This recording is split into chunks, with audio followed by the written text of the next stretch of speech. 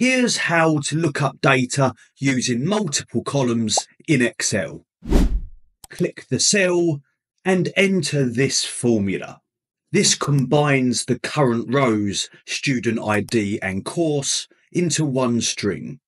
Now drag down the formula bar handle to see more lines. Click right after the opening bracket.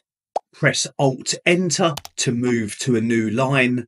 Add a comma and continue the formula. This combines every student ID and course from your source table. Press Alt-Enter, then add a comma. And this is the column we want to return. Press Alt-Enter again, close the formula with a bracket and press Enter. Double-click the fill handle to send it down. Once the data changes, the results update automatically. And that's how you combine multiple conditions in one clean formula. Like and subscribe.